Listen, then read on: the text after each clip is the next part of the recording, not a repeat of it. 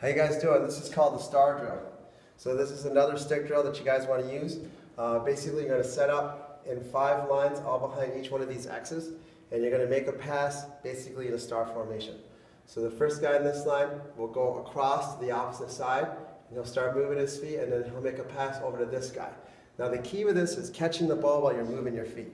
Okay? So you move the ball, you move your feet, you receive the pass while you're moving, and you throw it across to the opposite guy. This guy moving his feet catches the pass, throws the ball here.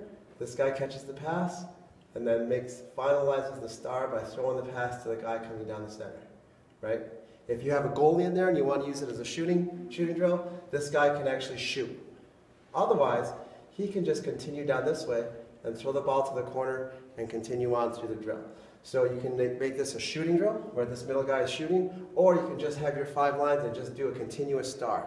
You can do it with one ball, start one ball, and after the second pass you start a second ball. You'll actually have 2 balls going at one time. Another key to this thing, like I said in the other 3-man 2-ball, if you can get used to looking these passes away as well, the more you do it, the better you're going to get at it. So look the pass away, throw the ball in the adjacent, catch the ball moving your feet, all keys to success in lacrosse. All right? Both hands. So the first time we do this drill, you'll do a strong hand, and the next time you'll do a weak hand. If you want to change things up, you can even start the ball on this side. And the same thing, the ball will go across, opposite, opposite, back to the center, and either a shot or another pass.